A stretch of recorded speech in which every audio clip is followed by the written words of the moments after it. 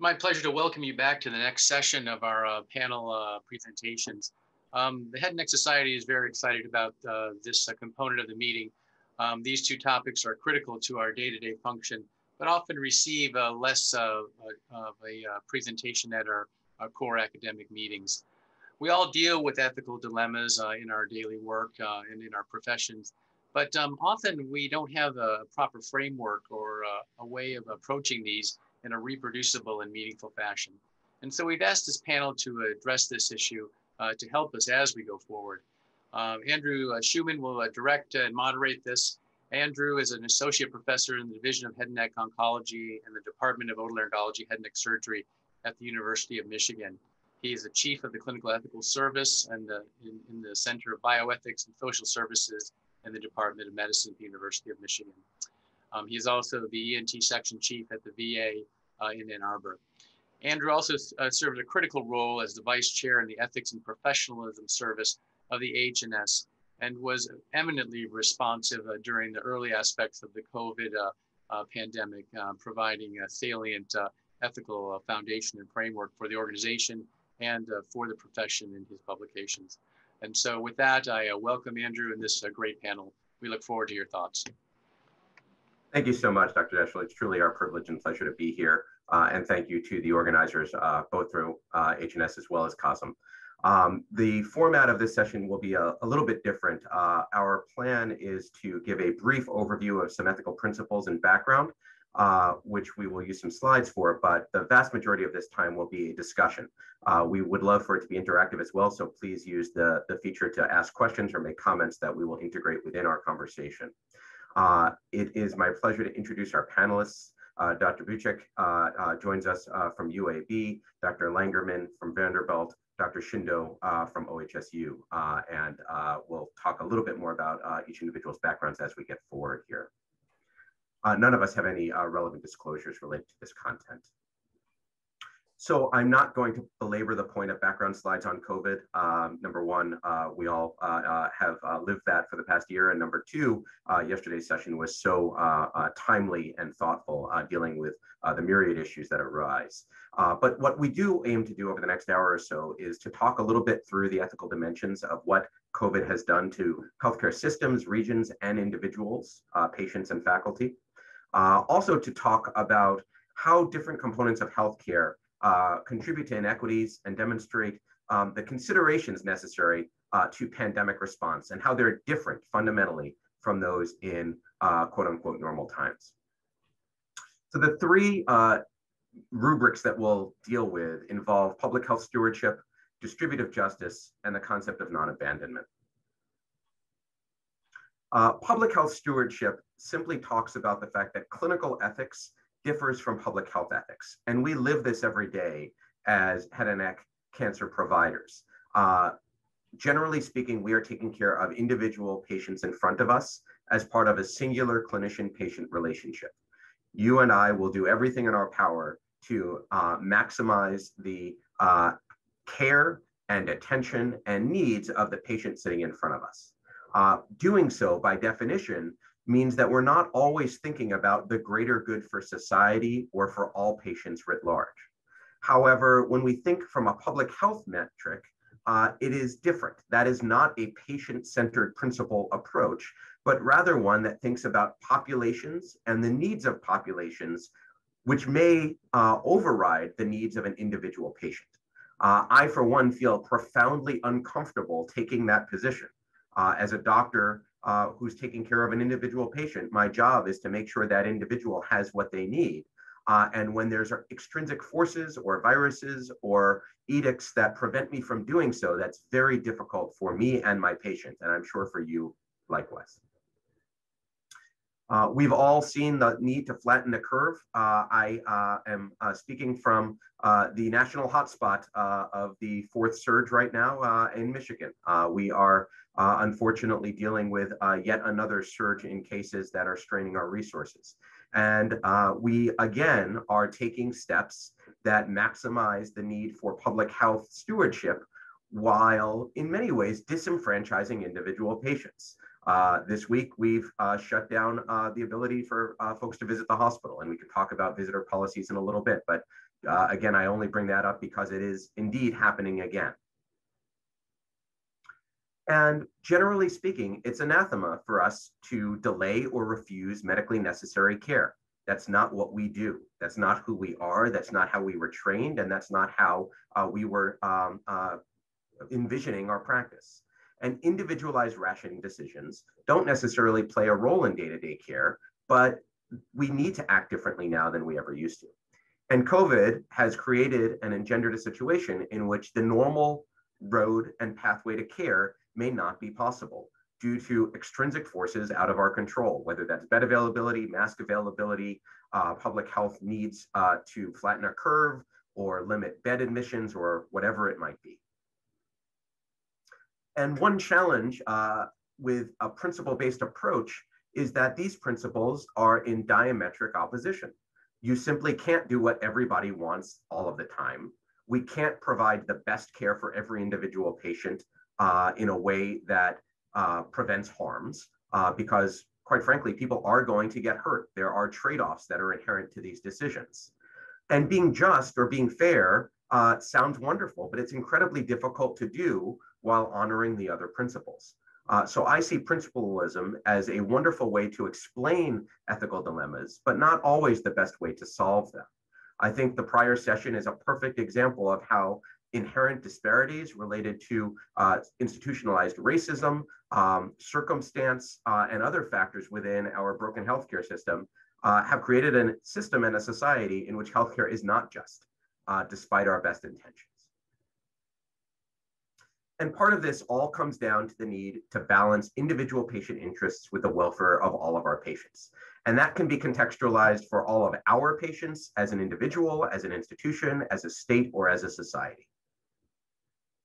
This is a quote that came out early in the COVID pandemic, and I think it's particularly striking. This was written by an oncologist in Utah in the New England Journal.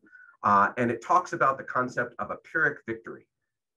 For those who need to brush up on your classics, Pyrrhus was a general who was willing to sacrifice his entire army to win the battle, only to not have enough soldiers to fight the next battle. So the idea here is that if we delay cancer care in order to avoid risk for COVID, then we're potentially only delaying the failure, delaying the sacrifice, whether it's due to cancer or COVID. And again, I was hoping and praying that this was a conversation that would be out of date by now, but it certainly is not. Dr. Deschley mentioned that the AHNS Ethics and Professionalism Service, among many others on this call and in this meeting, have put out some incredibly thoughtful frameworks and workflows for how to deal with COVID-related barriers to providing care. The COVID versus cancer edition of Head and Neck summarizes these beautifully in addition to a number of other publications, which we will be referencing throughout the next hour or so. And again, I'm just going to tout one of them. This was a beautiful paper that came out in Cancer this past year, spearheaded by the Toronto group, but took a really evidence-based approach to come up with a way to prioritize cancer care, head and neck cancer care in the COVID era. Again, not that everyone needs to use this tool, but I simply put this up as a reference for really the gold standard for how to do this work thoughtfully, creatively, carefully, and in a multidisciplinary manner. The AMA had a quote regarding professional responsibility, which is the final rubric I'll talk about here. This was 3 years predating COVID's emergence. Plagues and pandemics respect no national borders in a world of global commerce and travel. Through the centuries, individual physicians have fulfilled this obligation by applying skills and knowledge competently, selflessly, and at times heroically. Our profession must reaffirm its historical commitment to combat natural and man-made assault on health and well-being. Humanity is indeed our patient. Pretty prescient words to be written 3 years before the plague that has stricken us. When we talk about levels of obligation, it's always interesting to think about which side of the fire we are on. The gentleman on the left of the screen is a good Samaritan who walked literally into a burning building to save an elderly man who had succumbed to smoke inhalation with no mask, with no protective equipment. That is a heroic action by any metric. The gentle man, well, I shouldn't say man, I don't know if that's a man or a woman, but the firefighter on the right of the screen is similarly heroic. But this firefighter is doing the job assigned with the necessary mask, with the necessary protective equipment, which does bring to bear what our level of obligation is in a pandemic. One way to think about this is with regard to permissible versus impermissible action on the part of a professional. And I would argue that that firefighter is doing what is obligatory, going into harm's way because that is indeed the job at hand and you have the necessary equipment to protect yourself. The gentleman on the left of that screen, however, was acting in a supererogatory way. It morally exceeds what is obligatory. And one way to frame and think about our professional obligation as providers during a pandemic is whether or not we are fulfilling obligatory, neutral, or supererogatory roles. When we are asked to staff a field hospital or trach the patient with COVID or just go to work every day in your office, depending upon the circumstance, that may be considered obligatory, neutral, supererogatory, or perhaps even impermissible if you don't have the necessary tools to protect yourself and those around you. So with that framework, I'm going to stop my sharing and open it up to the panel for further discussion. We have some prepared questions and comments, but more importantly, I would like to utilize this time as a way to invite all of you to ask questions and to share your perspectives. So I'm going to start with Dr. Buczek. How has the pandemic tested and changed our perspective on professionalism and what it means inherently to be a professional?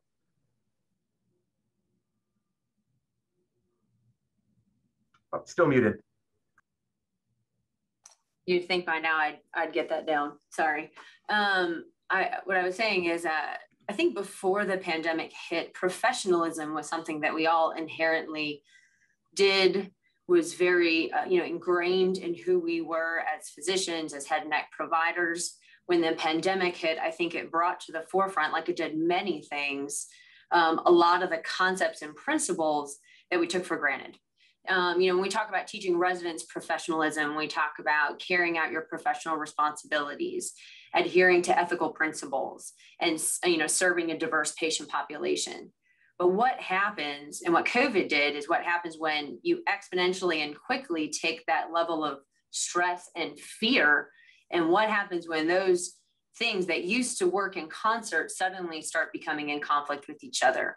For instance, I started considering, what are our professional responsibilities and to whom? We have responsibilities to our patients, to ourselves, to our colleagues, to our trainees, to our families. And what COVID did, very fast too, with very little time to think about it, was immediately put some of those responsibilities in direct conflict. And so I think it truly challenged us to rapidly turn on a dime about how we approach not just care, but how we approach interaction with each other in a group setting, as a national setting, and how we approach training. Everything was immediately put in the forefront and very difficult. I think I mentioned too a second ago, I think fear too, in the beginning at least of all of this, really was something that we're not used to experiencing as providers ourselves, and then increased fear in our patients. How did we tackle that? What did we do with that? I'd love to hear what others think about that as well. It's interesting that you mentioned the whole idea of kind of coming together. I was reflecting upon this, that in addition to the many things that the pandemic brought on as a change in our professional roles, learning in depth about something that's frankly completely out of my normal academic clinical comfort zone, infectious disease and epidemiology and things that I learned in medical school, but never really studied to that depth. And suddenly, not only am I, to explain that to my, friends or family, or, make decisions about my own safety, but, our patients are coming to us and really expecting us to have a fair amount of answers about that. In part, it's because we need to be able to provide that information for informed consent and decision-making about their disease.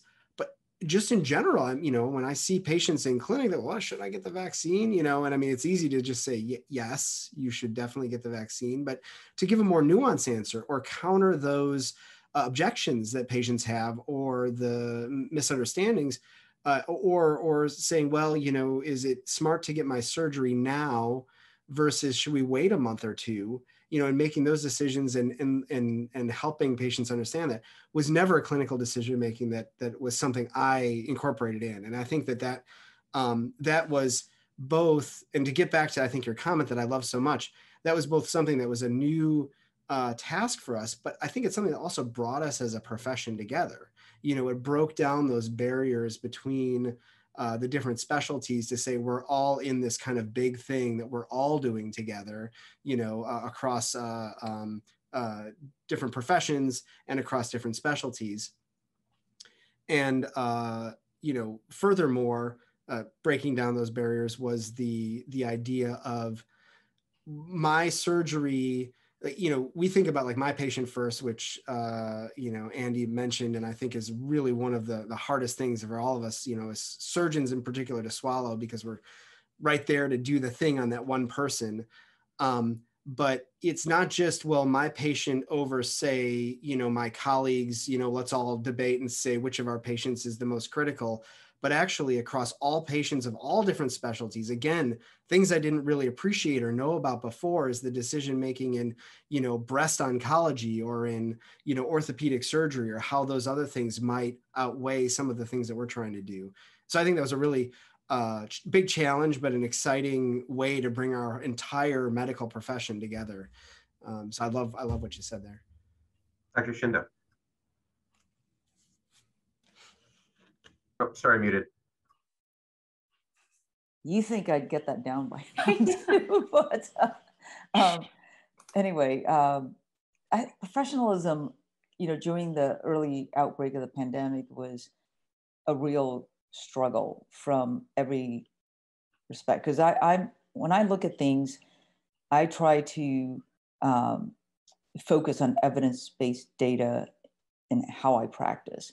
And the problem was that there just wasn't a whole lot of concrete evidence-based data in terms of the false negative rate. And, so, and not only, and Erin, you brought up, okay, you have to consider your patients, but then, there's ethical dilemma about your staff who work with you and the subsequent patients who are going to be walking into your office. You have an ethical obligation to protect them as well. So these were big struggles. And the other struggle that I had was everybody had a different approach to this pandemic. Some didn't believe this, where I was at, it wasn't as severe as many, like New York and Michigan and some of these other places. And so some were not as great about adhering to all the policies. And, I would walk around and I would see people, for example, not wearing a mask. And I would, how do I, in a professional way, tell this colleague or even somebody who may be more superior and say, hey, you have to put this mask on? I mean, that, am I unprofessional by calling somebody out on that? So these were a lot of the other struggles, in addition to what you all mentioned, that I was going through. And I'm still struggling with that a little bit, but I don't have a right or wrong answer. I think I just felt like I had to do the best that the best that I could, and protect all the patients, not just my patient, protect the staff, the team members who work with me, that's including residents and all the nurses and the MAs, et cetera, and then try to be professional when you deal with everybody else around you. I think staying on that professionalism vein and talking through the different roles we play in a healthcare system is another important component. So even focusing within our field, within otolaryngology, perhaps certain faculty may have taken more of a frontline stand than others in terms of their involvement with critically ill COVID patients, as well as those in the outpatient world. Certainly, residents and other trainees may have either been closer to the front line than others. And I wonder your perspective as leaders within your institution, but also within your field, of how that played out in terms of emulating professionalism and who was, so to speak, at that front line in terms of the early pandemic, but even moving forward into the next phases. Perhaps we can start with Dr. Langerman on that one. I mean, it's an interesting question because, you know, I felt like my role as a head and neck, I mean, we're AHNS, so we're mostly head and neck oncologists of different sorts, but, you know, some of us do more urgent cases, some of us do less urgent cases. And I was in a camp where, you know, I wasn't really able to slow down. We didn't have much of a block on the kind of cases that I do. I mean, plenty got canceled, but there were plenty still to do, and they just got done sooner. You know, bigger head and neck cases that couldn't really realistically wait. And so I thought it was, in that sense, it was very interesting to me to begin to reflect later on the challenge that other physicians had modeling professionalism in a time when they weren't able to do their normal job. And I think that's very valid, you know, and I watched some colleagues struggle with that. Whereas my showing up to work, I felt sort of fulfilled that role, you know, and showed up to work as a, you know, we have a duty, and helping my junior colleagues and my residents wrestle with their own fears and talk openly about it, I think was really important. But I felt like those of us that had to do the work at the initial surge were both unfortunate and lucky in different ways, and lucky in the sense of, I think it was pretty straightforward that when you showed up, you were modeling that professionalism there, you know.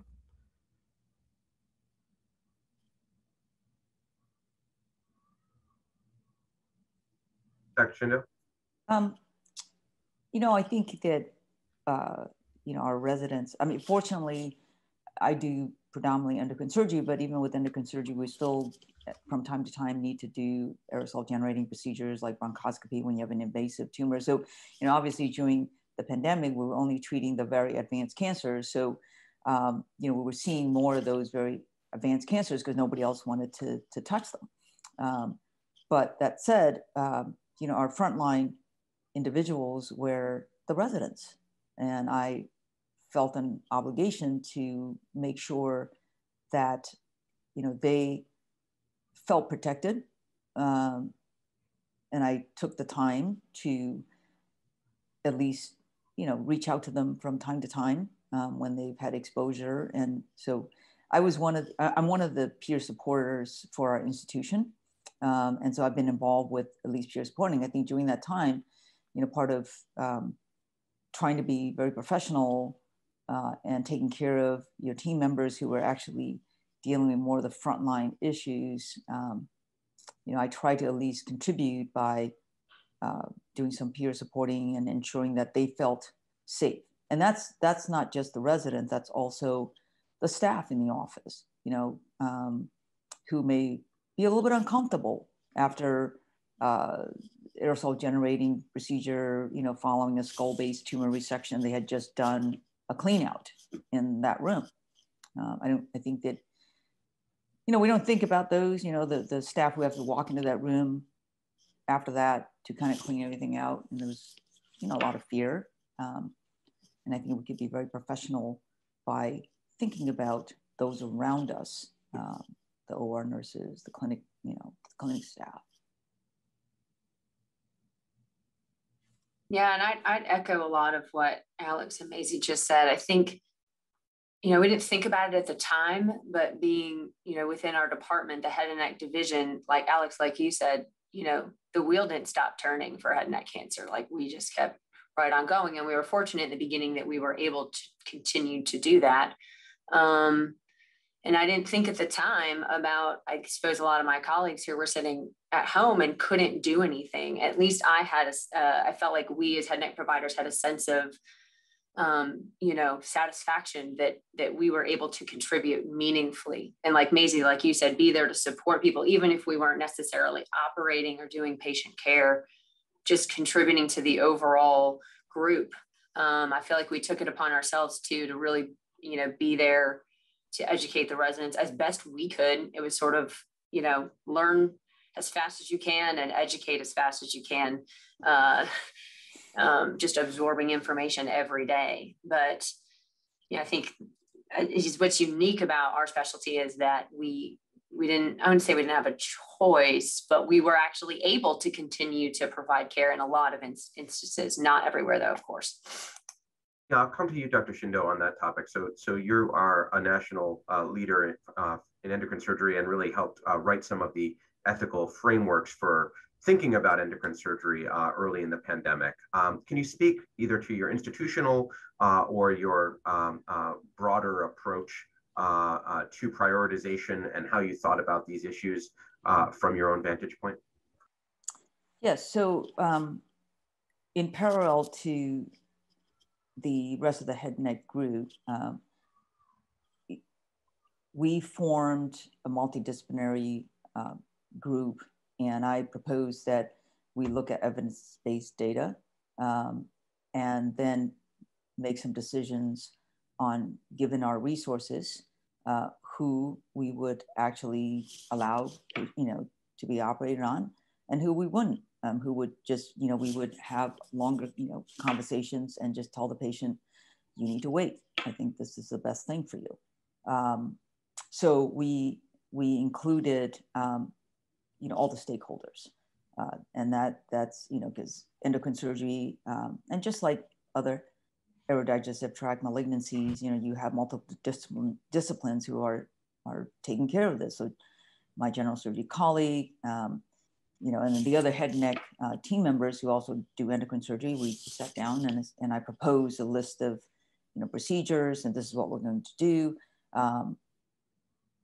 Is everybody okay with this? So we just came up with a list and prioritized.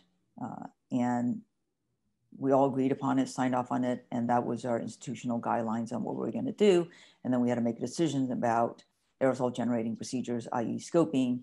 And I made a conscious decision, and I proposed that we do not do fiber optic laryngoscopy in the office unless it was absolutely necessary. So for example, that it was going to change the decision of whether you're going to operate on this patient or not, and somebody who's had prior surgery and you're just not sure whether they have a cord paralysis.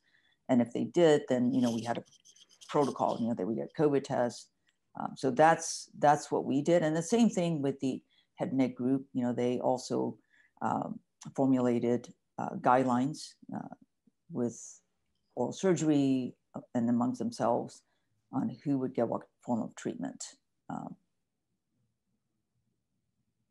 There's a question in the chat that I'd like to address. I'm going to paraphrase it a bit, and it's somewhat contentious.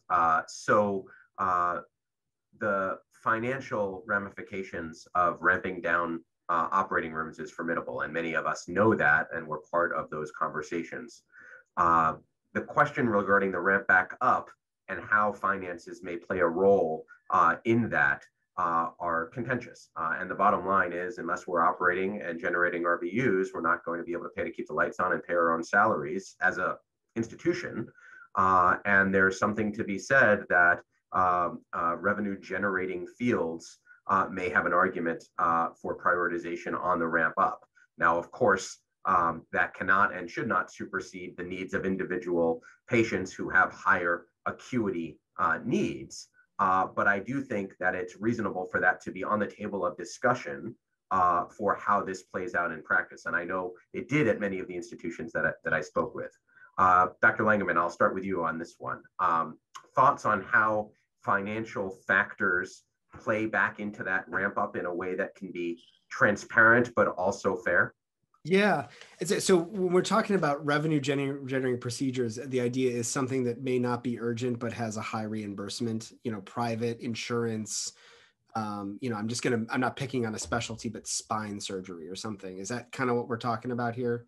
Yeah, and even within our own field, there are of course procedures that may generate more money than others in a way that impacts not just the individual surgeon but also the hospital system. Sure. So yes, spine is a great example, but I would argue there's probably some of those within our own field as well. I won't pick on any of our own colleagues, but we'll leave it at that. But that's a really, really interesting question, and it's sort of, there was as the arc of the question happened, it was sort of like, oh yeah, and I was like, ooh, wait a minute, that doesn't sound quite right. There's a certain ick factor with the idea of, oh, just we need to make the money, in part because this kind of harkened back to the idea of the calling. If we were in it for the money, we wouldn't be strapping on the N95 and going in to take a cancer out when it's a threat to our lives or our family lives, whatever that degree of threat may be. But an institution has to remain solvent, and that has a long tradition in clinical ethics. When you think about cases where there might be particular patients who have extremely financially burdensome problems and are perhaps not contributing themselves to preventing those problems, and you begin to question, to what degree does a hospital need to be obliged to take care of those patients over time? That's a whole other discussion, but the point is, a factor in that is, for the greater good, something we think about a lot in the pandemic, for the greater good, hospitals need to remain solvent. The question then becomes, where do you use resources to, maintain that solvency versus resources for other needs? And, the gut instinct would be that would be pretty low on the chain, that we would expect, much like the entire health system is taking a hit, that we would expect the hospitals to be a part of that, unfortunate, and then we would all raise our boats together. However, I could see scenarios where alternative, would you save rooms in the main operating room that would otherwise be used for patients who have dire need and have been waiting because of the pandemic and have something that is really significantly impactful on their health and well-being, and take that away to say, but we have someone who has an elective surgery that's going to make the hospital a ton of money, we better just do that instead. It doesn't read as within any kind of moral code I can think of. However, say repurposing an ASC to provide care for low risk patients in high revenue generating procedures, which is really what hospitals are doing anyways, but that might be you couldn't possibly do your big whack there anyways. You couldn't take care of the sickest patients there anyways. And so repurposing some of those resources and and I think you can talk about the physical resource, but there's also the staff resource. And these are staff members who are going to be trained, not necessarily for the big whacks, for those, I had a colleague who wrote a really nice paper talking about the use of staff resources. And his example was, when you're thinking about repurposing staff, he's a pediatric oncologist, and to be certified in pediatric oncology nursing is a very special certification. And so the argument is, would you take away those resources from kids with cancer and repurpose those nurses to then take care of ICU patients or something else? And maybe you would put those people on the lowest tier of someone who'd be repurposed because their usefulness is so important elsewhere. Well, when you have resources of nurses who are more used to the ASC environment, less trained for the more complex surgeries at the bigger hospital, that's a resource pool that you could use for those kind of elective cases that might be making money. So danced around the topic a little bit, kind of hammering home, I don't think anyone should lose their, cancer care to make money. I don't think anyone should ever be prioritized based on their insurance status for how we care for patients. That was never in any of the rubrics that were created, and never should be. But would it make sense to begin to think about using resources in a creative way to maintain solvency for a hospital? I think that's important. And I think that's something that people need to think about. Yeah, those are great points, Alex. I think one I love is resource allocation and getting creative. So I think we all agree that obviously urgent, emergent cancer care should never supersede money. But at the same time, like you said, you got to keep the lights on, and it's a balance. And here we have done just that and been struggling with this as well. We've moved, I hate to pick on spine as well, but I will. They make a lot of money. Why not, right? They're not here. We moved a lot of our spine cases to our ambulatory surgery center to open up some more resources at the bigger institution so we could take care of more people. Now that wasn't easy. There was a lot of growing pain, there's a lot of trouble with doing that as well. But it keeps the ship moving. We still have to make money.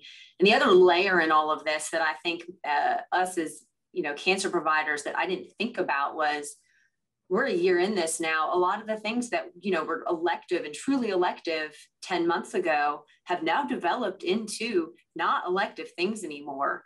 And so when the floodgates started to reopen, for instance, for us about a couple months ago, allowing us to do more and more, it truly was the floodgates opening. And now there were a lot more number-wise patients who had urgent, semi-urgent problems that we wouldn't traditionally think of as a, needs to be done right now kind of case.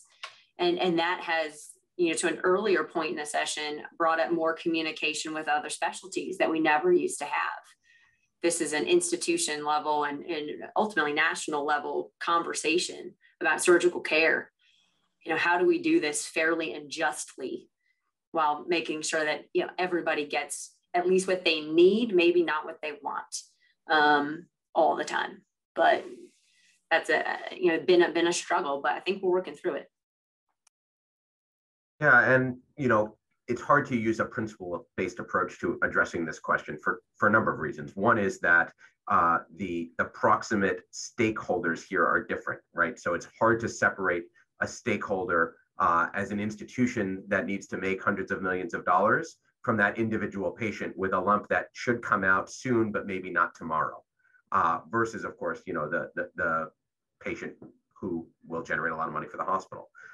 What I would argue here is that, of course, there's not going to be a clean answer, but that this needs to be an explicit, transparent conversation on the part of the individuals making this decision, that it's wrong for the bottom line, the money part, to be so separate and apart from the discussion of prioritization because of that ick factor that was brought up, that it's brushed under the table. And the worst thing, of course, is for there to be lack of discussion of it. So, for example, to be talking about spine cases without talking about the issue of the reimbursement side. And we can use open heart as another example of a revenue generating service within our hospital that is obviously critically important, but the level of acuity for those cases may be debatable in certain situations about whether this needs to go now or in a week or in a month or in 6 months. Great questions and comments. I'm going to shift gears a little bit and address my next question to Dr. Shindo. So the informed consent process is always a tricky thing to talk about among busy surgeons and what that looks like in practice. Given your practice during the pandemic, what happened with your informed consent process and your perspectives on what patients experienced and went through that shared decision-making process with you that might have been different before, during, or after, hopefully after the pandemic? Well, the informed consent, for example, for endocrine surgery, in addition to the surgical risks and all that, I routinely would just discuss with the patient about the risk of COVID-19 and weighing the risks and benefits of doing the surgery at this time versus, for example, active surveillance for the thyroid cancers. And that was part of my informed consent on every patient. Now, I think for, head and neck, there's the protocol that was set up early on was that the oropharyngeal cancers, if there was equivalent outcomes in treatment, they would get the non-surgical treatment. And I think that informed consent decisions. And I did see a couple of oropharyngeal cancers I happened to pick up for whatever reason. And these are the discussions I had with them. If you were to have surgery, tours, whatnot, there is this COVID risk that you have to factor in. And so that became part of the informed consent conversation. Alex? And I think it Sorry, should. I didn't mean to cut you off. Go ahead. I think it should. I think patients need to be told that. I mean, I completely agree with Maisie on that. The obviously this was a topic that we knew we would be talking about, and I've been reflecting on it. And one of the things that was is sort of built into this decision-making informed consent process, but I thought about when I get an FNA on a neck node that I'm not that worried about, but the patient is super worried about it. And all the reassurance in the world doesn't really satisfy. And you say, well, not a big deal. I'm spending some healthcare resources though. We don't really think about it, but we are. I'm spending other patients' money, the healthcare system's money, to treat in many ways anxiety. But that doesn't seem wrong. Mostly, it's a rare patient, and it's a patient who's clearly suffering. They will lose sleep at night. They're going to worry their head off, when if you just get a biopsy and say, oh, look, it's just a benign node, and that becomes a satisfactory outcome for that. And I encountered that in the informed consent process when we were thinking about when we were canceling cases, that I had patients where, the anxiety factor was a substantial component, that they did not, either did not want to postpone, or in some cases, the opposite, they wanted to wait. And the weight that I gave that, I decreased in the setting of a pandemic. And there's no question that I didn't give as much weight to the patient's anxiety, but in many ways that counteracts the shared decision-making, which, you wrote about recently, Andy, and the shared decision-making that you have with a patient in this informed consent process, where you really value their unique perceptions and in how those play into, the consent process. Now, this isn't so much the things that I'm telling them about the surgery, although there's a component of that, but really it's that relationship between the two of us as we think through what the right thing to do is. And how do you tell somebody, listen, I know you're anxious, but there's a lot of other people who are, super sick, and we just can't, your anxiety doesn't matter right now, in the face of this. And of course, with national attention, that helps a little bit. Everyone understands it, that understands that there's something important going on. But bringing that to the individual person, it was hard and really presented a challenge. Thank you. Especially the endocrine patients. Go ahead. Yeah. Oh, yeah. No kidding. No kidding. I'm going to transition to a question from the audience related to virtual care. Needless to say, we've all figured out how to perform virtual care rather quickly over the last year. I think one component for otolaryngologists broadly, but certainly for head and neck surgeons, is that much of what we do requires in-person examination. We are, by definition, looking and touching in ways that can't be done over Zoom.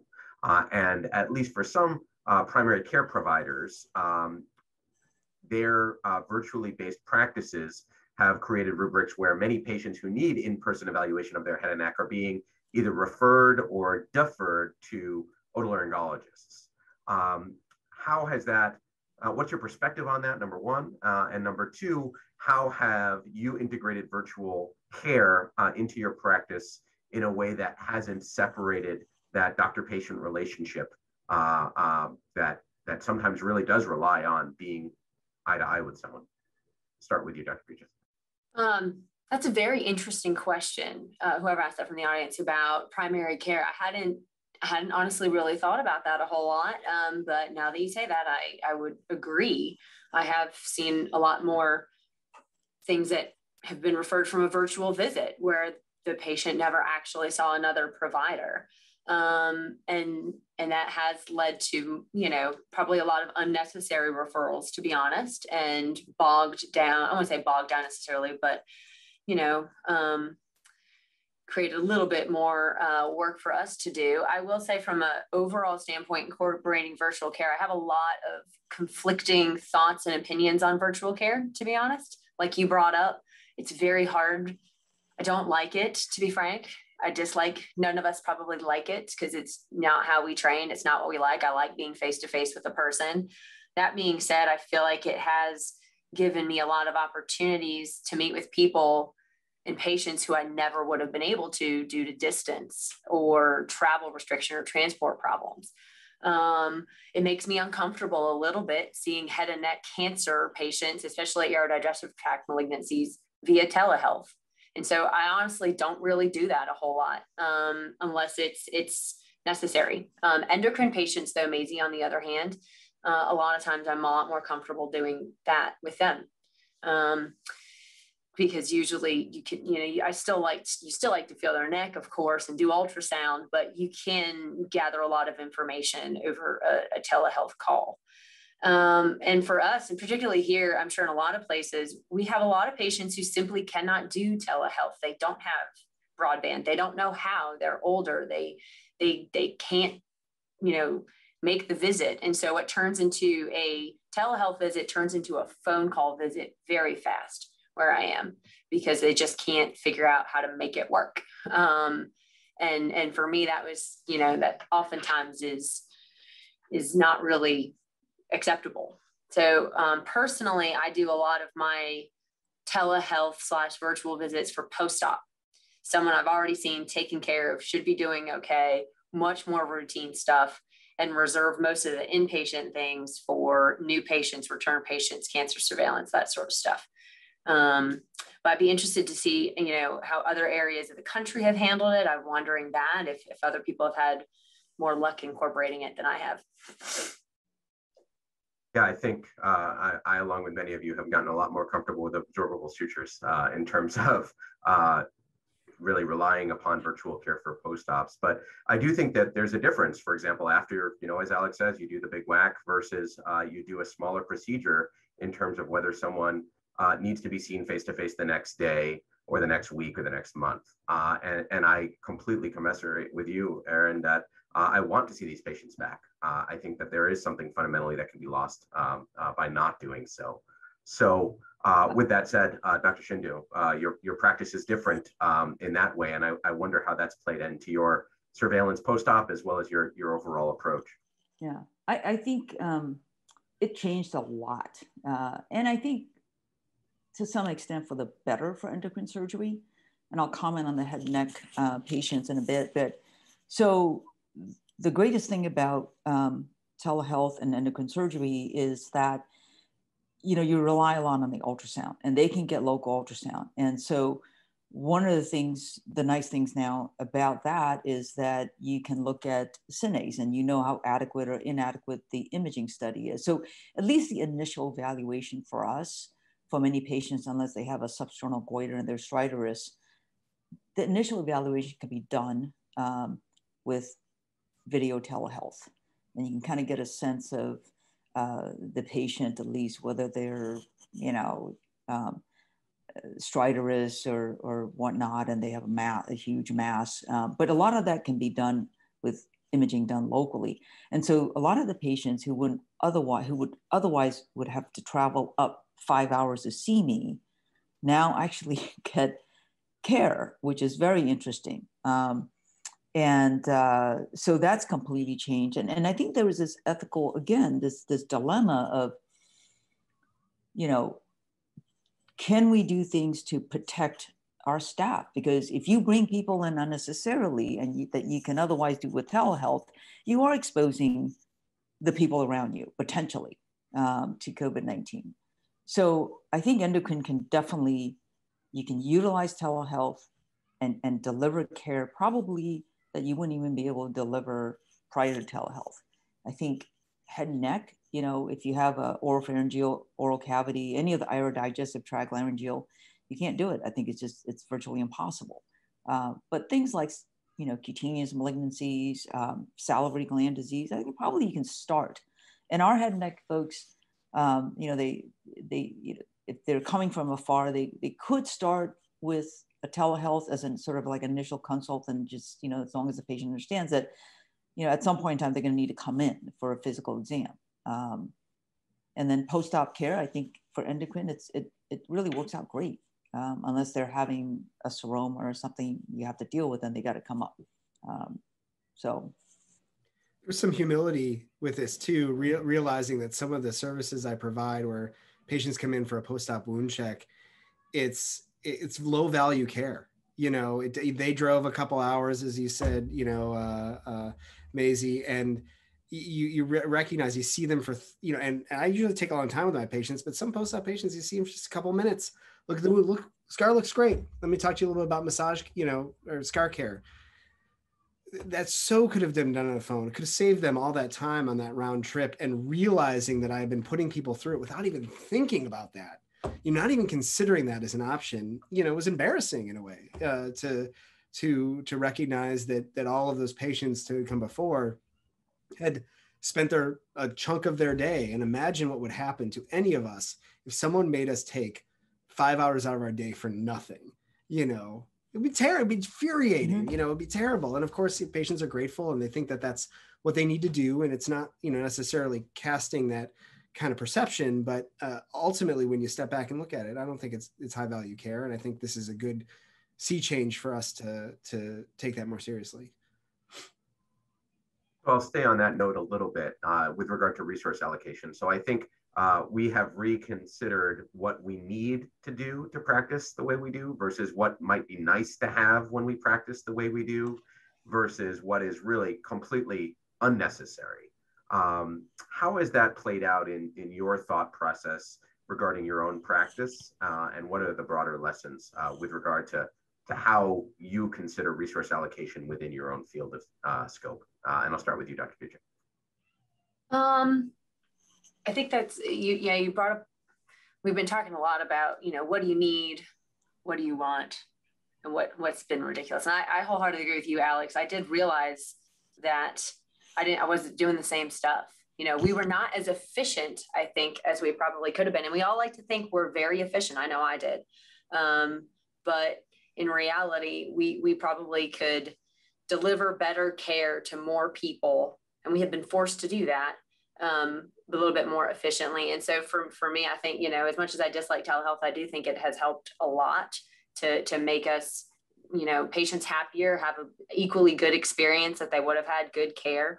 Other things for our practice, you know, OR scheduling has been a very, you know, we talked about that a little bit earlier, but a resource that I didn't appreciate, I would say, as much as I do now, about, you know, just the dynamics of trying to you know, we changed our entire way we schedule cases for our entire institution, and still are in a totally different way we do it. So that has been a real challenge and time consuming. So from that standpoint, I feel like a need that we don't currently have that I wish we had would be, you know, better ability to schedule a little bit easier. So that's another thing that has affected our practice quite a bit. Shindo, you spoke a little bit about this with regard to thinking about the role for laryngoscopy in your practice and aerosol generation. And I will opine that we've actually moved in the other direction as we have more data showing that perhaps a diagnostic flexible laryngoscopy is perhaps not as aerosol generating as we thought it was. And it's really the procedurally based ones that we need to be extra careful with. Has that played a role? And there was a specific question asked about transoral scopes or transnasal scopes, whether or not you use anesthetic, and whether or not perhaps aerosol generation just from spraying the nose may be an issue. Is that a trade-off that is for you to decide on whether or not a scope might be slightly more uncomfortable versus a patient?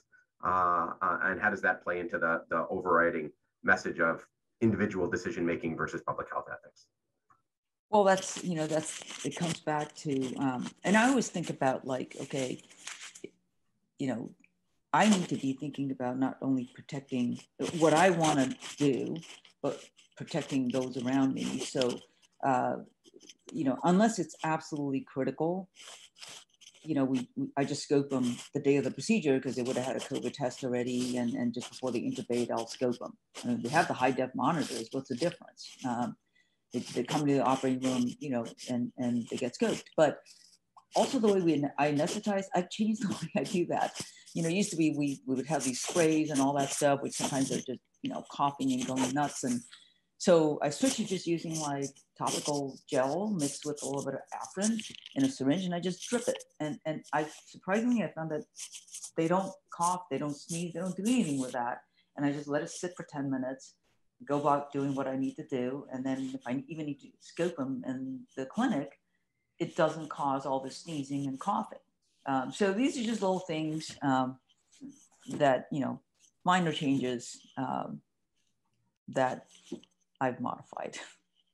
Yeah, and I completely agree with you. And I would just kind of put this back in the term of principles here, that there are some decisions that we make as professionals about what is appropriate and what is not appropriate, that very well might not benefit every individual patient, but overall are probably better for us all, patients as well as providers.